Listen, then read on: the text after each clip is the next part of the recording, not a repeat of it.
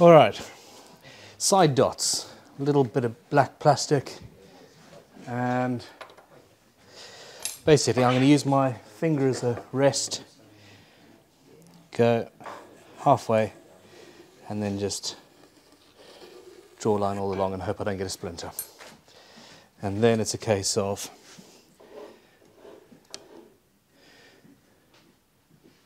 halfway along each fret slot. So then a bradawl,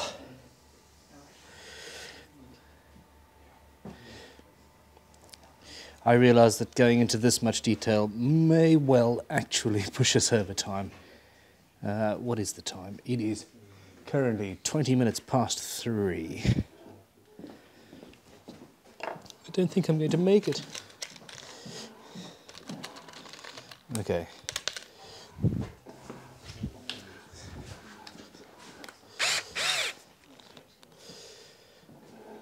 That says it's 2 mil, I don't believe it.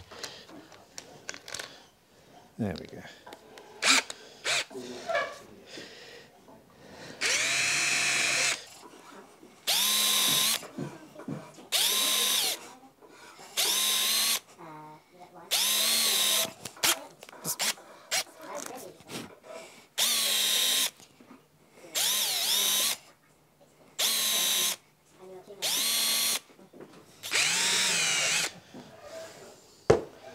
Okay, there we go.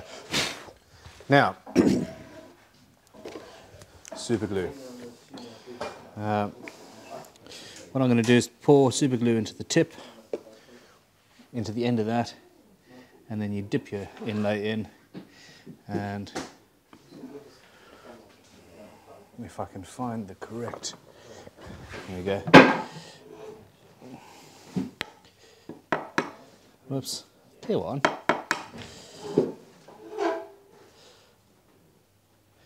And we just go along like that. So I'm actually pushing it in using the snips. Snipping it off.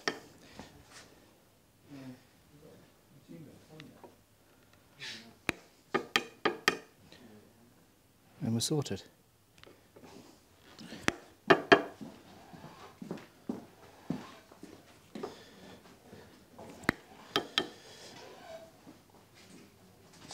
This bit of plastic is very short.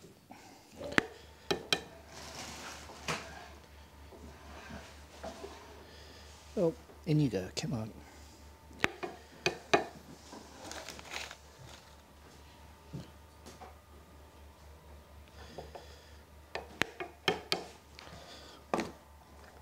All right.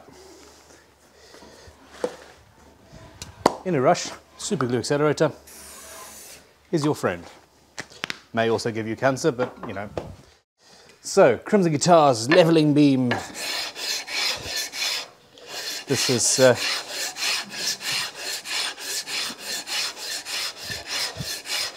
just helping me sand this down quickly. I'm not going for perfection. We had a radius already put on this fretboard. Ow, that hurt. And that was put on with a router. I could use a plane to do this, but the wood is cross-grained.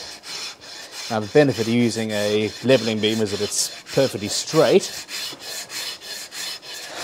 and long, so it's giving me a pretty good finish, and it's also allowing us to keep the fretboard flat and straight, which is great.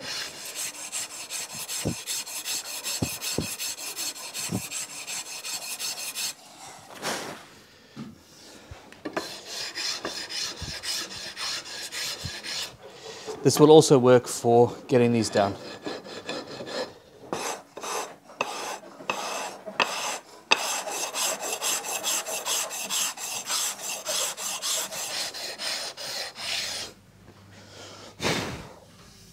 There we go, that'll do.